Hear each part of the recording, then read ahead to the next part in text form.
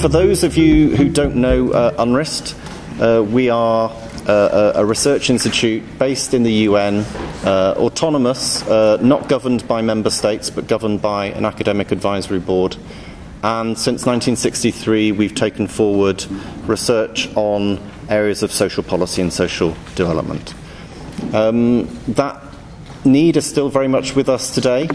And in the context of the newly agreed Agenda 2030 on development, a lot of our work is arranged around topics that we believe will be very important to meeting the new set of goals that governments have agreed to, including on social protection, the role of women and girls, and the nexus between environmental policy and social policy and economic policy.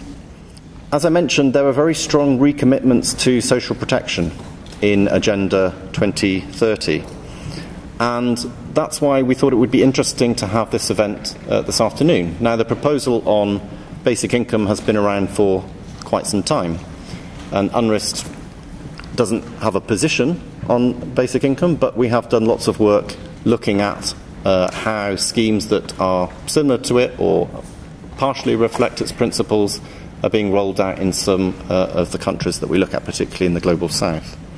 Now, the Swiss vote on basic income provides us with an opportunity to bring that debate together once again and consider the pros and cons. And I think, importantly, the pros and cons in different country contexts.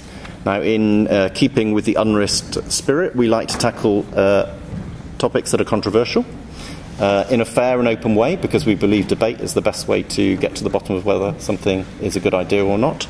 And the panel that we've tried to put together today will probably present differing views on the merits or not of basic income.